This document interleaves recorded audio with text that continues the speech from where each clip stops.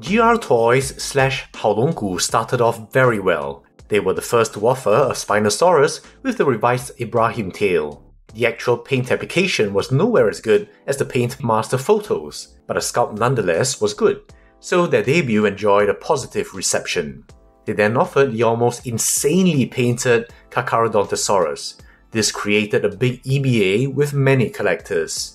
The Dichiriosaurus wasn't as complexly painted, but it was still well applied enough to be pleasing for most, as was the Quetzalcoatlus.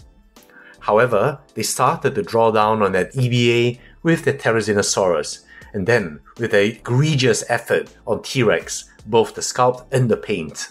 After that, they seemed to disappear for a while. Last week, out of the blue, I saw Nasutoceratops offered, without any build-up of hype and fanfare, and it was cheap, for us anyway. I thought I'd give it a shot and check it out. And once again, two variants are offered, one with a more gaudy frill reminiscent of the PNSO Qingdaosaurus, and another less flamboyant but with what looked like the more complex paint job for the body. I got them both, and hopefully we can see how GR Toys is doing and help you decide which you might want to get, if any. I'll share some thoughts at the end of the video so that you can form your own thoughts as we go through the figures. Before that, a quick word on Nasutoceratops. There's been a deluge of new ceratopsians discovered in recent years. Some were so fragmentary as to be little more than examples of irrational exuberance, while others have been fair dinkum. Nasutoceratops thankfully belongs to the latter, with remains from 3 different individuals making up about 80% of the skull. You can see the unusual orientation of the orbital horns here, but the other unusual feature is the bulbous nose, which gives it its name. Nasutoceratops means large-nosed horned face, from the Latin nasutus, meaning large-nosed, and ceratops, of course, we know. Nasutoceratops is estimated to have been 4.5 meters or 14.8 feet. Now, this model is surprisingly small. In fact, look at the small boxes. And each measures 17 centimeters or 6.7 inches. Yet even at this small size, that would make it closer to 1:26 scale, and obviously too big to be 1:35. Yes, Nasutoceratops was a little fella. And here's a 1:25 humanoid for size.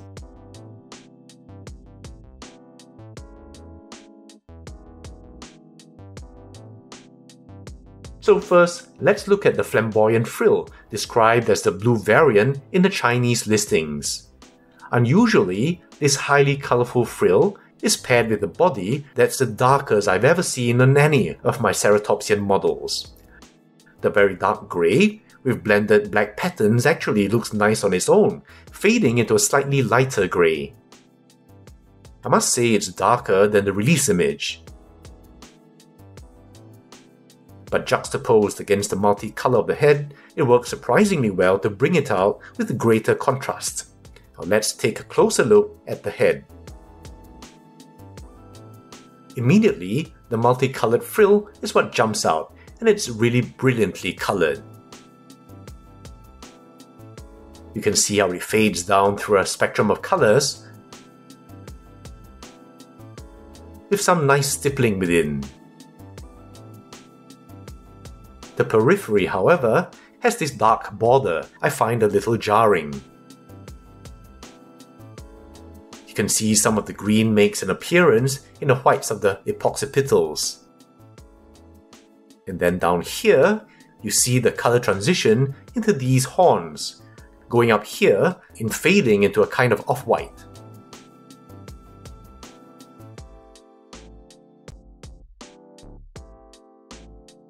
And from the side, the colours in the face are rather pleasing, with faint echoes of the frill.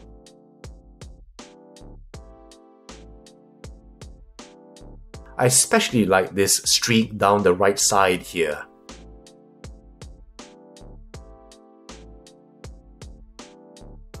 And just a look at the bottom, seeing the blend from the throat to the mandible. And I like this transverse streak here, creating this vampiric look from the side. In terms of anatomical features, you can see that characteristic bulbous nose. Then the signature orbital horns. From the top, they curve forwards a little laterally, then medially again, and finally curving to superior points. However, Haolonggood seems to have taken some license and directed them obliquely upwards when viewed from the side. And I wish they'd kept to the more usually depicted horizontal orientation. Now maybe you could consider it intraspecific variation and call it good. But if an animal has only one or two good specimens, I personally prefer for a model to be as close to the paper as possible, barring any revisions. In addition, if we consider the occipitals, we see that the number is way off. The Landautal 2016 paper here clearly shows 7 epiparietals and 4 episcomosals, making a total of 11 occipitals per side, or 22 in all. And here in the GR Toys, you have 7 occipitals per side, making a total of 14. Now granted, there may be variations among individuals, but this discrepancy is too large for my liking.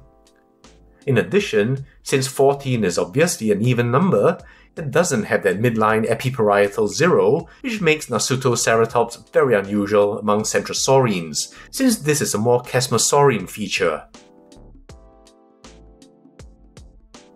Other than that, the detailing is really nice. You see how the scale reduces down the face, the mandible,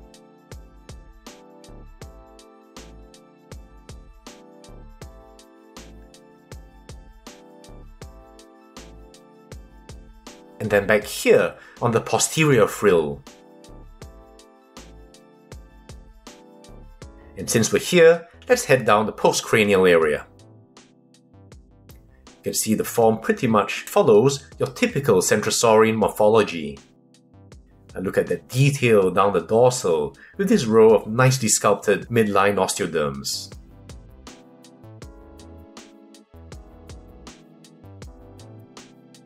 Then down the flank, you can see these very nice skin folds.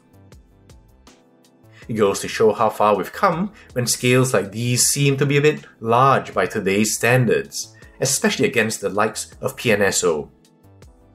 In fact, they appear to be of similar size to this old safari Nasutoceratops.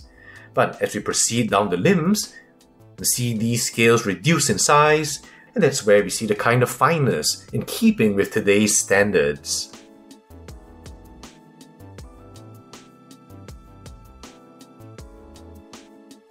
The dark, somber colour fades a little in the ventral, and this blending is so smooth and pleasing.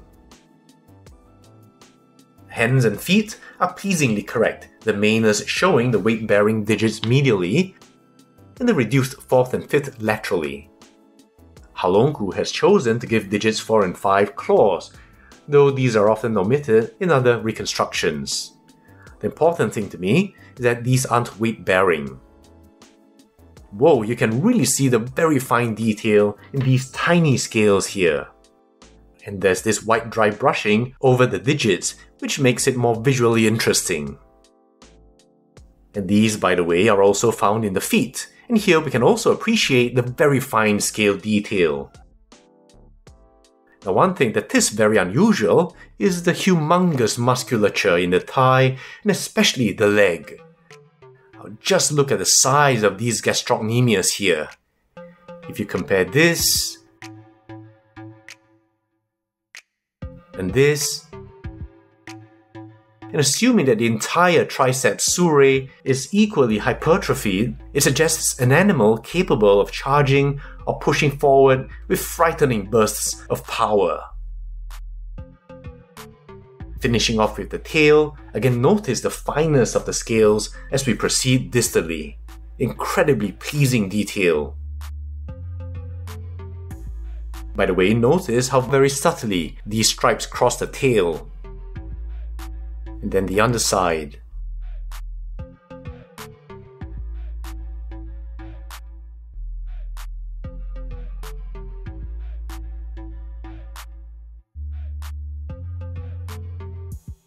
And so much for this variant. And now for the orange. We won't need to go through the detail since it's obviously the same sculpt. However, the colour and pattern is clearly of a different aesthetic. Now starting at the head, the scheme consists mainly of oranges and browns, with perhaps a little purplish quality in places. The frill again has that border that I don't quite like. Then there are the mottlings in the frill, which are blended in nicely. With 2 orange eye spots, I feel look a little mundane. The horns are pretty much the same as the other version. And underneath, you see the same interesting transverse stripe on the mandible. The body, however, is where we start to get to that GR toy's complexity of old. Nowhere near the level of the Carcharodontosaurus, it nonetheless captures a complexity that puts it above much of the mass-produced models. The browns are really very nicely transitioned against the beige. And you see infusions of that orange, either subtly into the browns,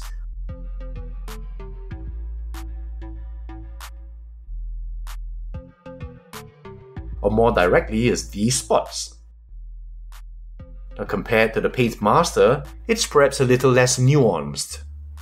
But as a model itself, very complex compared to others, from Safari for example. And you can see how the colours go on the rest with a quick once over.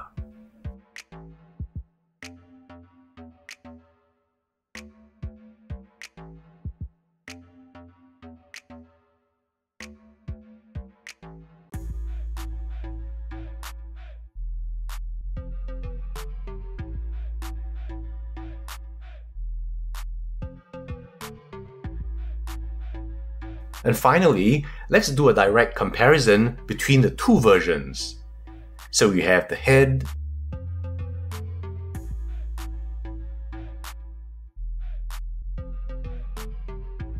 the frill,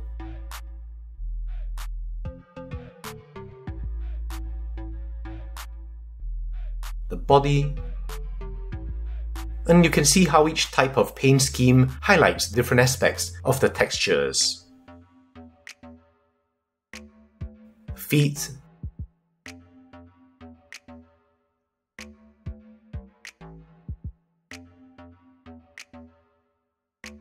and the tail.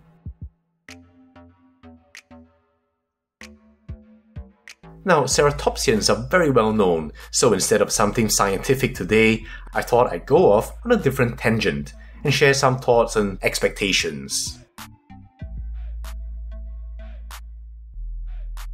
Many collectors were concerned about GR Toys / Haolonggood after Therizinosaurus and the tragic T Rex, so this new release was of special interest. Where does Nasutoceratops put them? To put my own finger in the pie, I'd start by saying that much of what we expect in sculpt and paint can be tied to a few factors, such as size, price, and company reputation. GR Toys started with Spinosaurus. The actual model was nowhere near the release image, but the sculpt still won many fans over. I'd argue that the green at least doesn't look awful.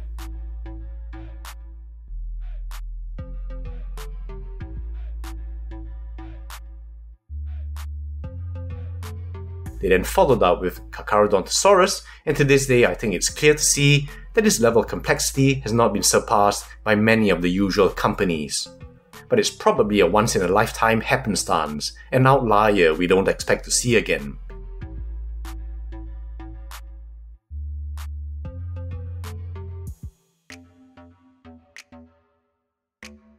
The Dicraeosaurus was of a different aesthetic, still very nice, but more back to earth. Then we had the Quetzalcoatlus, which for what it was, in terms of size and animal, was sufficiently detailed and well painted to pass muster.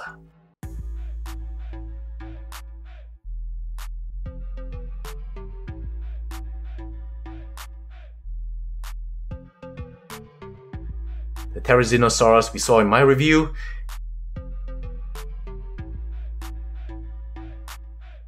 and of the T Rex, well, the less said the better.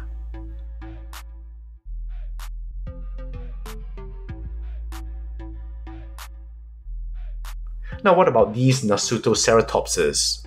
I think we should leave aside the comparisons to large offerings such as Spinosaurus, Therizinosaurus, and Carcharodontosaurus. Firstly, the larger size provides a larger canvas for paint complexity and variation in sculpting detail. Then for the smaller offerings like Quetzalcoatlus and Therizinosaurus, we could look at the price points. Now I believe it was $35 for Quetzalcoatlus, and Therizinosaurus, if I recall correctly, was a ridiculous $60 or $70+. The Nasutoceratops for fans in the West would be around $20. Put in perspective, the Wild Safari Nasutoceratops was US $10 when it was selling. And still available, we have the Wild Safari Triceratops for $12.50 and the Wild Safari Regaliceratops for $12.50 as well. Now, both are some of my favorite mass-produced ceratopsians ever, especially this Regaliceratops, which is still one of the best sculpted and painted mass-produced ceratopsians. The PNSO Machairoceratops is $23. I should mention that for us in Asia, it's actually 90 yuan or $13 US, so even closer to the Wild Safari ceratopsians for us. So put in this light, this is where the comparison is fairest. And for the price and the size, I think you can see that these are certainly very comparable. And in terms of detail and fineness of sculpt, as well as complexity of paint application, the GR Toys unfortunately blows away the rest. Our propensity for forgiveness varies inversely with the price we have to pay for a model. In that light, I think there is nothing to forgive, and much to be thankful for in GR Toys' or Haolonggood's latest offering. This little pair of Nasutoceratopses, save for some anatomical disappointments in the head, are a nice pair of smaller, more affordable models to have, and a welcome break from more expensive offerings. I'd only suggest more rigor in scientific research for better accuracy, and I'd certainly be keen to see what GR or Haolonggood offers next.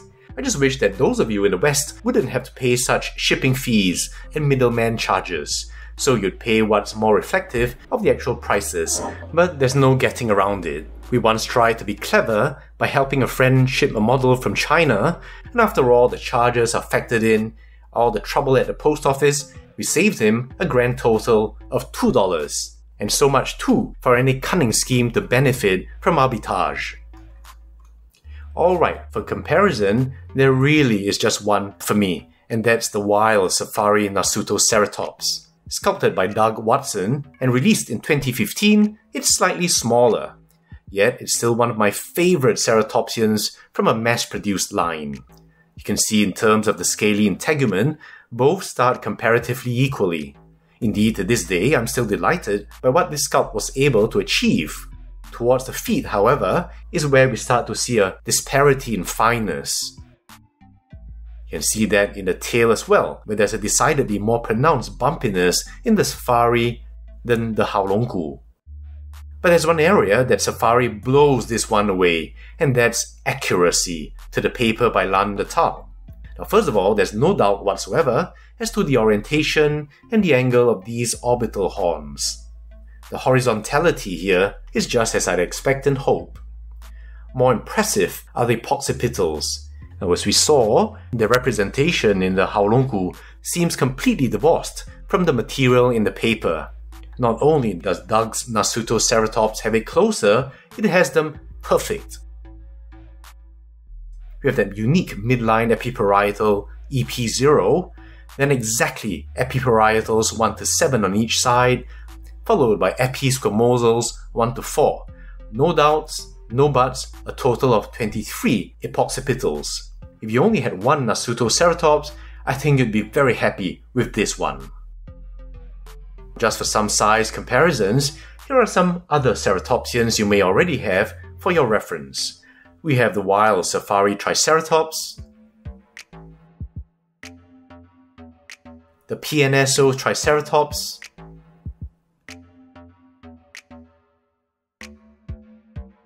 the the Carcharodontosaurus, and then the Therizinosaurus. So that's it. Now I'm glad that these little Nasutoceratopses seem to put GR Toys and Haolonggood back on track towards respectability. Whoever can be trusted with very little can be trusted with much, in general, and should hopefully bode well for future, larger offerings to come. Let me know what you guys think, and I'll see you soon with another video.